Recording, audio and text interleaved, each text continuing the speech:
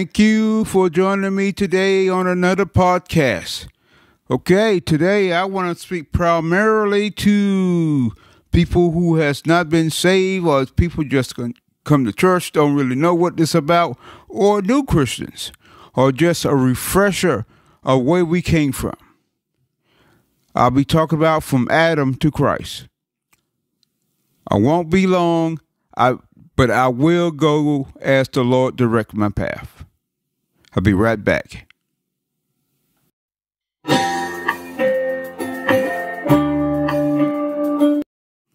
Let's go to the Lord in prayer.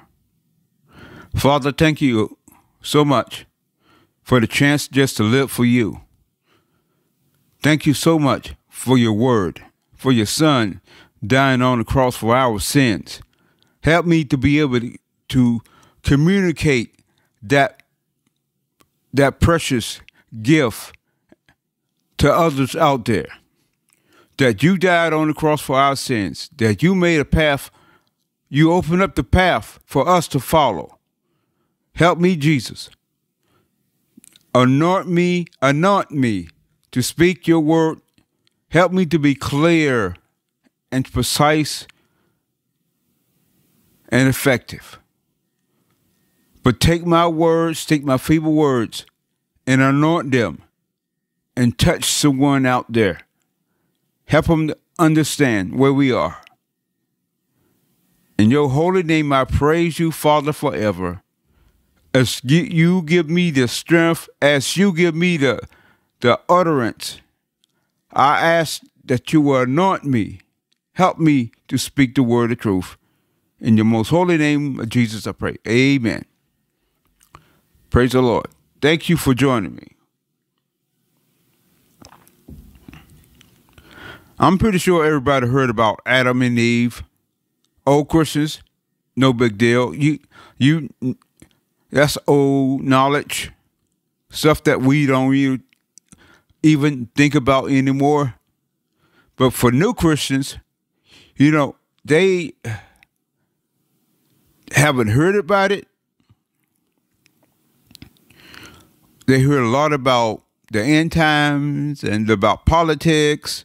I'm just going to go over basics. I'm not a theologian. I'm just a person that has been touched by the Lord. So I'm just going to go over these scriptures with you and give my comments on them. And I pray that the Lord will bless you and touch you. Okay. I had a friend one time. He said, I'm a good person. Why do people call me a sinner? What did I do wrong to be a sinner? I didn't do nothing wrong. I didn't hurt nobody. I don't drink. I don't go to strip clubs. I don't this, that. Basically, I'm a good person. I heard people in the LTGB, I got to learn those letters. In the gay community, say, I sat down and talked. They said, okay, they say they want to have a talk, so I sat down and talked with them.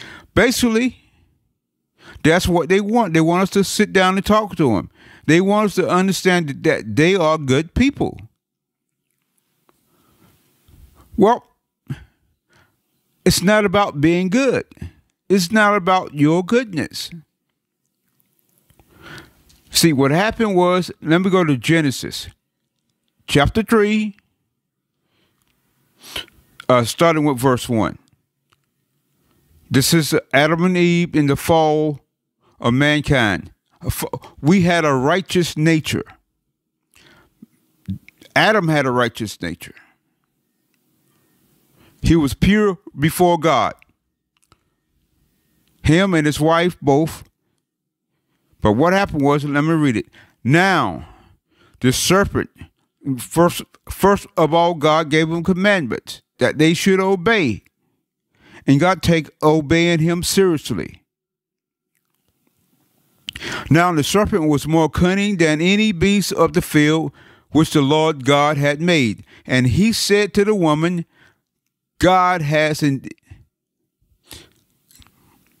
Has God indeed said, See, that was Satan always do. Question God. Get you to questioning God. Okay, let me go ahead. Said to the woman, has God indeed said, you shall not eat up the tree of the garden? And the woman said it to the serpent, we may eat of the fruit of the trees of the garden. See, God had commanded them not to eat of the fruit of a certain tree in the Garden of Eden. Okay, verse 3. But the fruit of the tree which is in the midst of the garden, God has said, you shall not eat. You should not eat it, nor shall you touch it, lest you die. Now, they're speaking of a spiritual death. Then the serpent said to the woman, because when you sin and when you disobey God, it is like a perfectly sterilized room.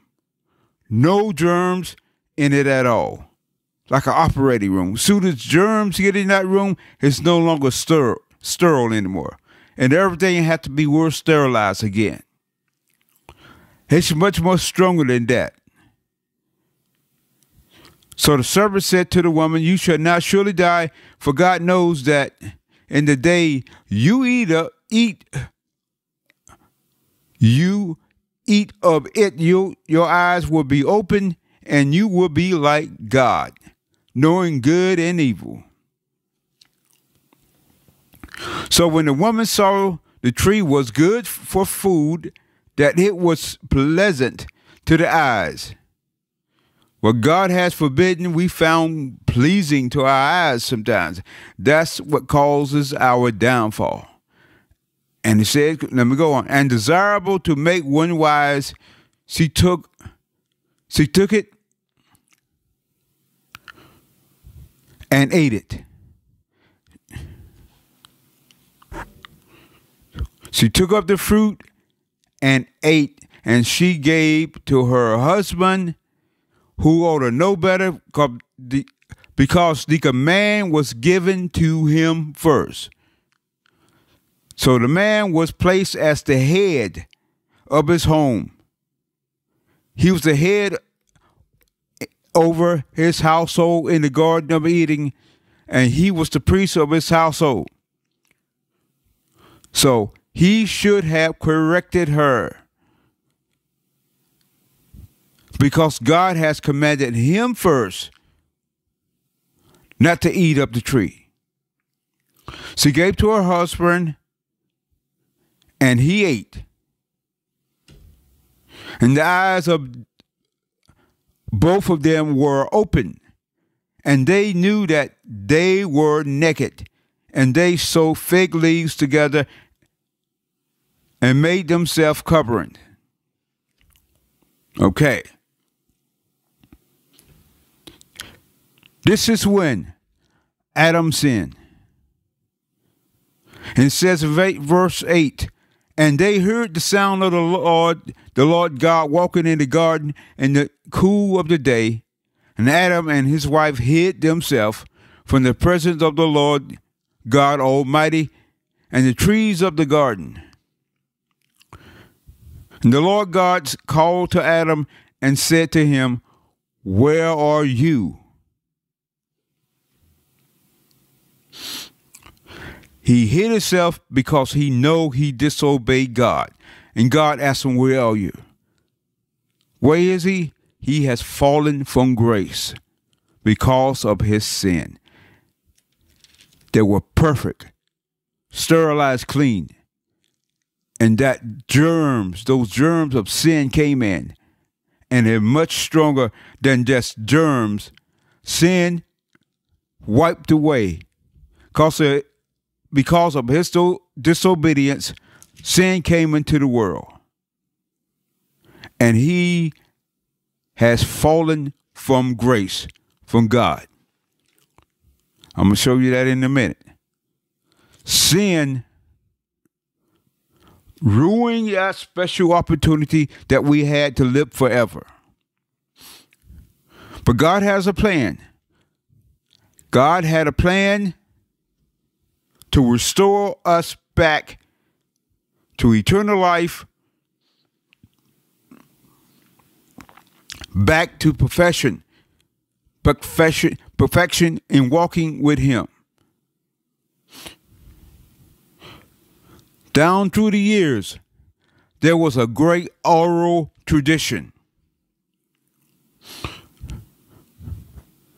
From Adam to the rest of the world, I'm going to get into this in a minute, Abraham to Moses. Let me read Romans 1:20. Since the creation of the world, his invisible attributes are clearly seen, being understood by the things that are made, even his eternal power and Godhead, so that they are without excuse. He's talking about everyone.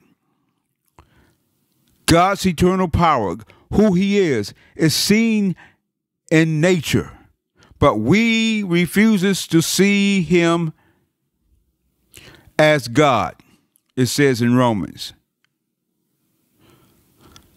The knowledge of God will pass down to the generations, and not everybody heeded that knowledge. They see it as just fairy tales like they do now. Stories pass along. Stories that talk about during the campfire. Stories that people made up. But there was one man who believed them, and because he heard the voice of God calling him out. His name was Abraham. Abraham had a son, Isaac.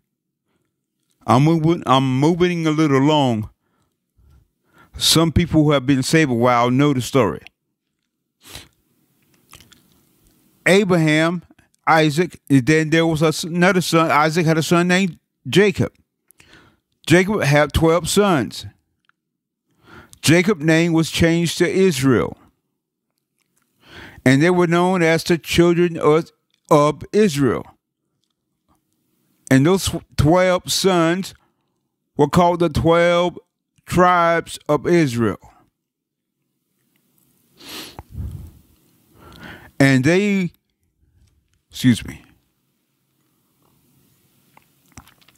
and Israel went into bondage in Egypt for 40 plus years.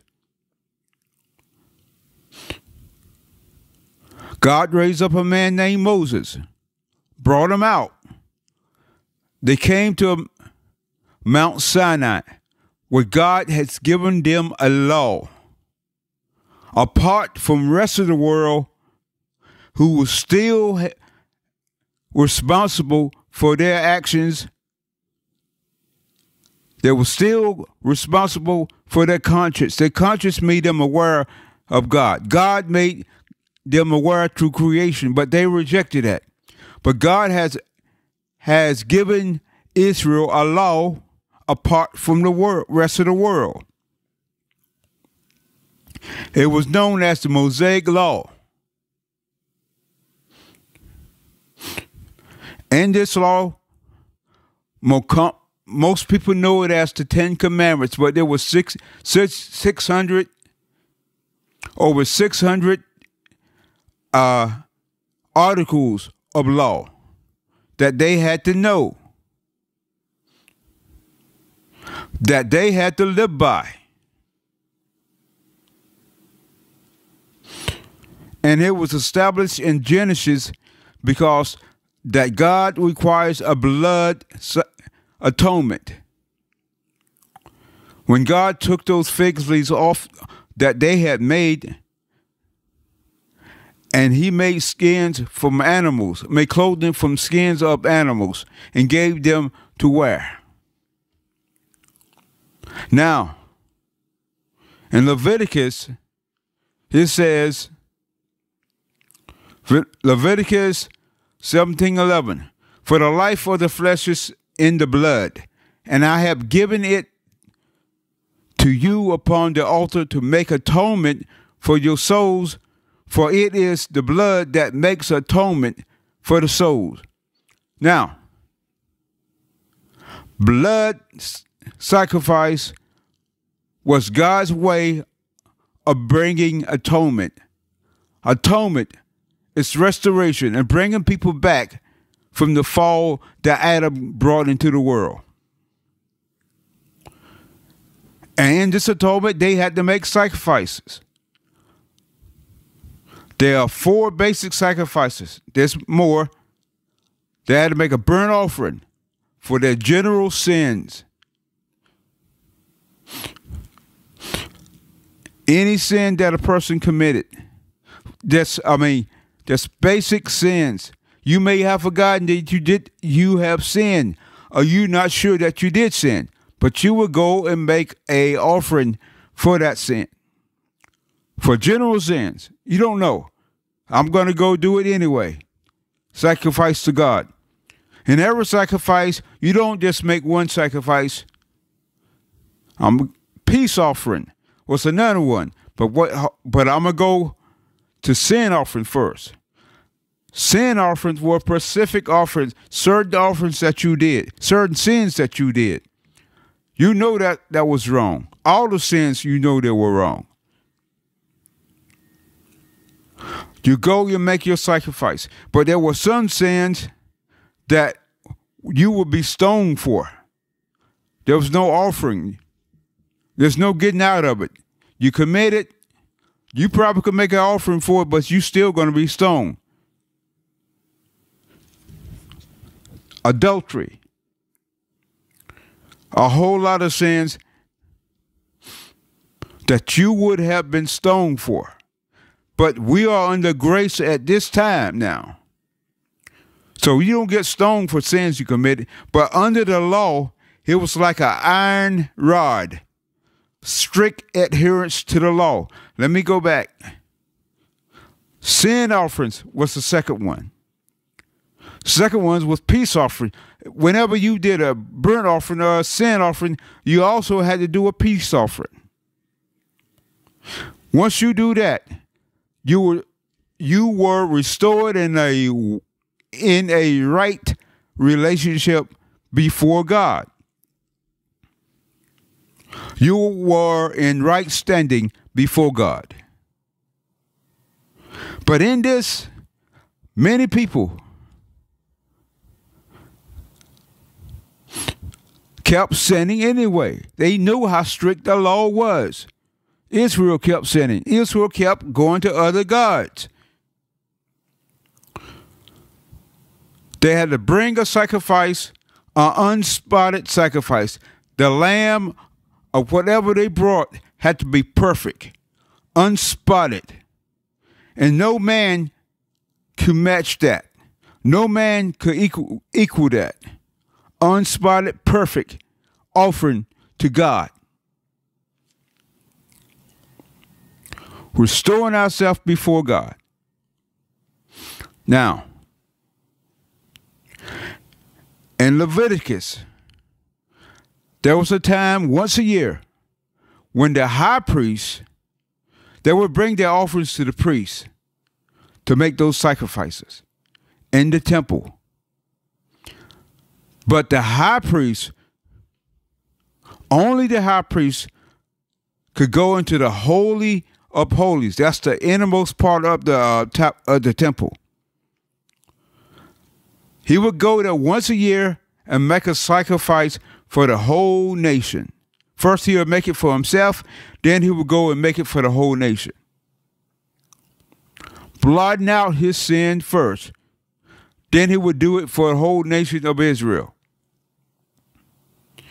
A blood sacrifice. That was under the law of Moses. As I said, it was strict adherence to the law. Over 600 articles that you were responsible to keep. Everybody know your business when you walk into the city, the camp, carrying a lamb for the priest to inspect it. They know you sinned. But under Christ, you can just go to him in the privacy of your own home and tell him what happened, what's wrong. You just talk to him like a friend. But there you had to get the priest to inspect it. Then you could go and offer it. A blood sacrifice to atone for your sins, and it had to be a perfect animal, unspotted, no blemishes on it whatsoever. And the priest had to go offer up sin for his own sins. But now, as I said, outside of Israel, the people outside of Israel were known as the Gentiles. You got Israel and you got the Gentiles. The Gentiles were still responsible for the way they live, but God gave the law to Israel. Now, that brings me to Hebrews chapter 9. As I said before, only the high priest could go into the innermost part of the temple to offer up sacrifices to God for the whole nation. Let me go to Hebrews chapter 9, verse 11. Here we go. So when Christ came, he became our high priest. God wasn't satisfied with just animals. And nobody was perfect. No man was perfect enough. No animal was perfect enough. Even though those animals had to be without spot or blemish, they were not perfect enough. It only could satisfy for a small season. He couldn't take away the sins of a person. But let's go on to read 9:11 Hebrews. But Christ came as high priest of good things to come, with the greater and more perfect tabernacle, not made with hands, that is not of this creation, not with the blood of goats and calves, but with his own blood he entered the most holy place once and for all, attaining eternal redemption. Once and for all, that was it. It wasn't every year. And he didn't have to offer up sacrifices for himself. Once a year, he offered himself. God came down as a man, Jesus Christ. And he's offered himself up as a sacrifice, a blemish. You see, in the Old Testament, they had to place their hands on the animal when the priest slaughtered the animal for their sins. But in Christ, we have to believe in him. We put our heart on him because he became the sacrifice for us. Let me finish. Okay. All have attained eternal redemption. For if the blood of bullocks, bulls, and goats, and the ashes of heifers sprinkled the unclean sacrifice for the purifying of the flesh. You see, when they sacrificed those animals, it was for the purifying of the flesh of the individual. Now, if an animal could do that, how much more should the blood of Christ, who through the eternal Spirit offered himself without spot to God, cleansing your conscience from dead works to serve the living God. Now, Christ as a high priest, once and for all, came and offered himself up for the sins of the nation. Then what about the law? Are you still under the law since we have a new high priest? And what about the Gentiles? What about the Gentiles? Are they included in this?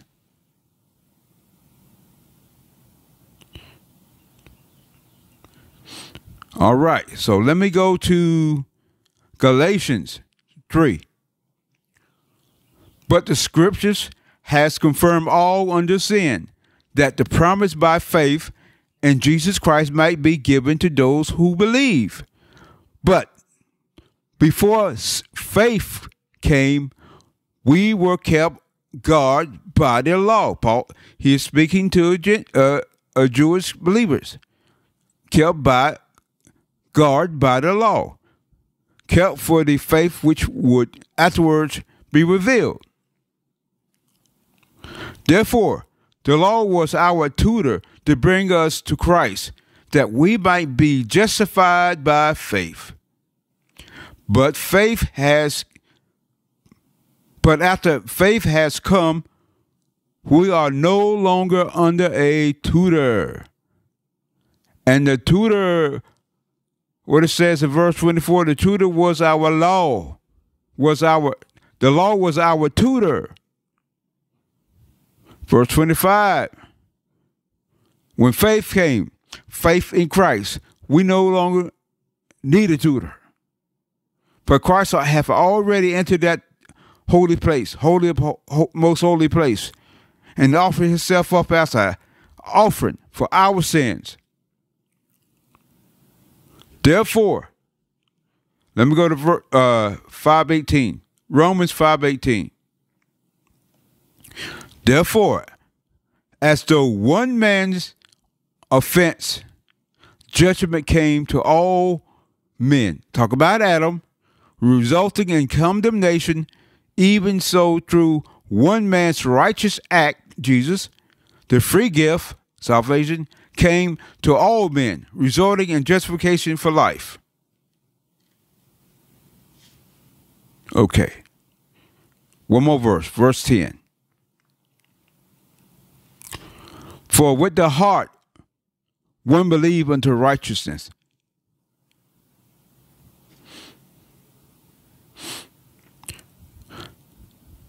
and with the mouth confession is made unto salvation.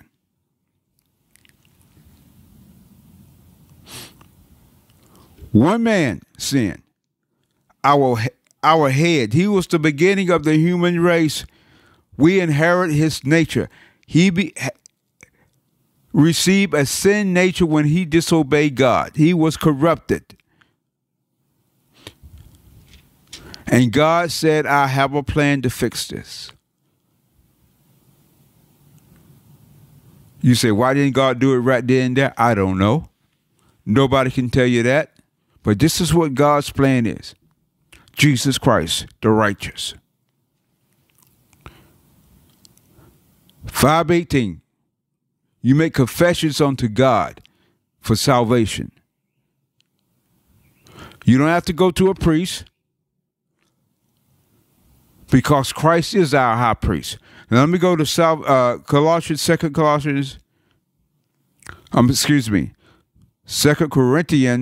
5:21.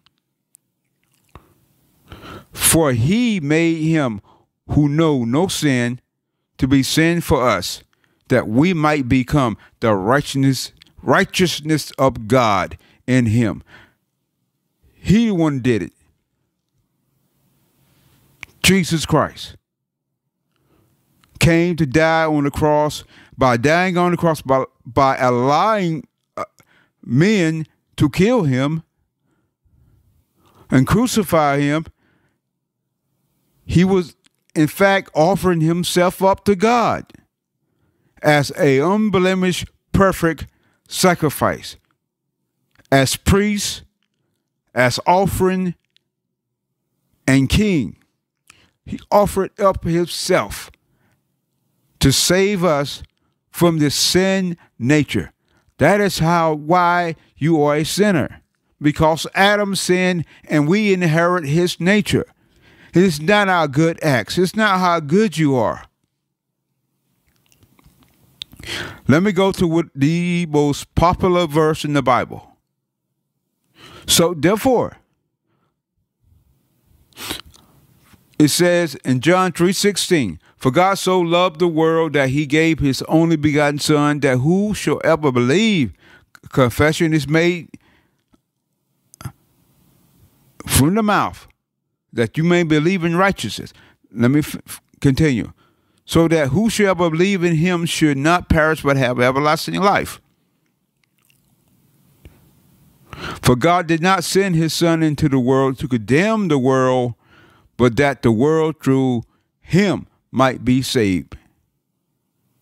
The world's already been condemned because of the nature, the sin nature. But he came to offer a way out of it.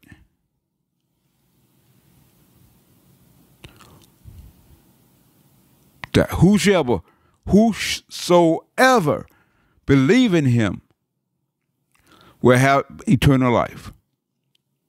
All you gotta do is confess to him. You need to acknowledge the fact that you are a sinner because you have that sin nature. And repentance is required to be a Christian, to be saved. Let me go to Romans 10:9. That if you confess with your mouth the Lord Jesus Christ, the Lord Jesus, and believe in your heart that God has raised him from the dead, you will be saved. Confess to him. I'm a sinner. I'm a sinner, Lord. And you are the Lord Jesus Christ, and I believe in you. And I believe God has raised you from the dead. By confessing that you believe God has raised him from the dead, you are confessing his deity, because there's no other power. No one could raise himself from the dead. Only God. His flesh died, and he raised it back up. You are confessing his deity. Verse 10. For with the heart one believes unto righteousness, and with the mouth confession is made unto salvation. That is clean and redeemed by his blood. This was brought to the Jews first. The preaching of the gospel, that's why Jesus, a Jew, was preaching to his people. He came to them first because they was through Abraham. Therefore, they did not receive as a nation, not individual groups and people, but as a nation as a whole did not receive him. But some did. A lot did. And what about on the outside? Gentiles. Okay, here we go. Ephesians 2:11. Therefore, remember that once Gentiles in the flesh who are called uncircumcised, that's the Gentiles, by who is called the circumcised, that's Israel, made in the flesh by hands, that at the time you were without Christ, being alien from the commonwealth of Israel, strangers from the covenant, the promise, having no hope, without God in the world. But now, in Christ Jesus, you once were far off, have been brought near by the blood of Christ.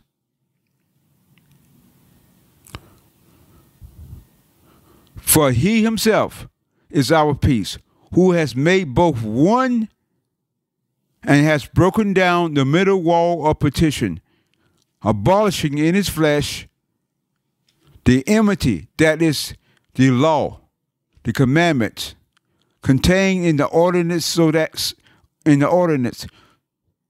so as to create in himself one new man from the two, thus making peace. And he might reconcile them both to God in one body through the cross, thereby putting death the enmity. And he came preaching peace to you who were far off and those who were near. Outside of Israel are far off, Israel near. Let me read verse 18. For through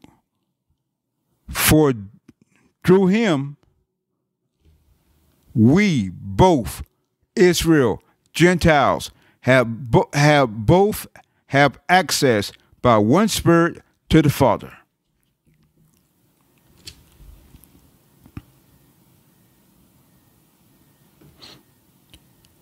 Gentiles are now included. God so loved the world that he gave his only begotten Son. It's easy. You confess to him, acknowledge that sin nature. You repent.